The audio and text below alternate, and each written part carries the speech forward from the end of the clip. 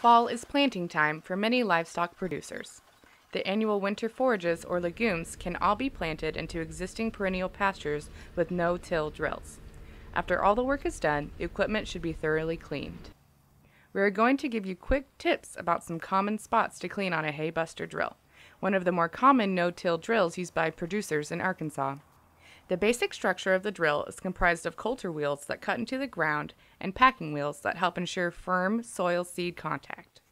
Seed boxes with different outlet sizes feed the seeds to the planting wheels. The drill features two large back boxes and a smaller front box to accommodate different seed sizes. The seeds are channeled through tubes to the planting wheels, with larger ones on the back and smaller ones in the front for smaller seeds. Dirk Philipp from the University of Arkansas Department of Animal Science has some advice on cleaning the drill before storage.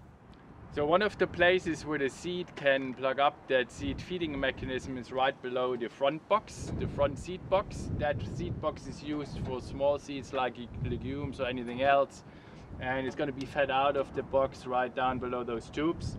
And what you can do or should do is take the tubes apart, pull down the tube, and a pretty common spot for spider webs or anything else is like in here, and you can poke with your screwdriver carefully in it to clean that out if there's anything in there.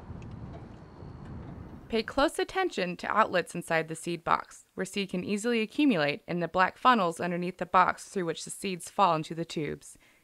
Dirk Philipp explains why.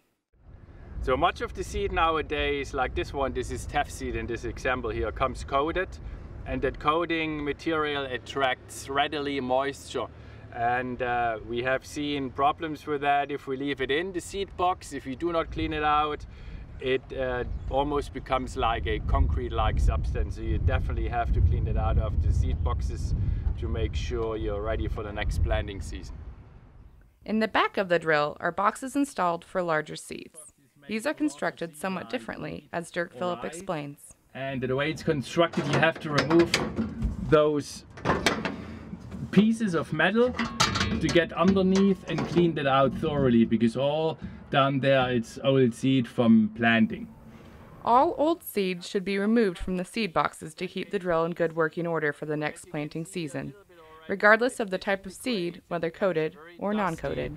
So it makes it very unpleasant to work with then if you just let it sit in there for months and then start to clean out the seed boxes, which you should do, by the way, with a shop vac vacuum cleaner or with an air pressure hose by opening up the seed boxes at the bottom and let the seeds drop out. The large seed boxes feature a slider with which the entire seed box can be opened to help clean out old seed material. From these back boxes, large flexible tubes channel the seed to the planting wheels.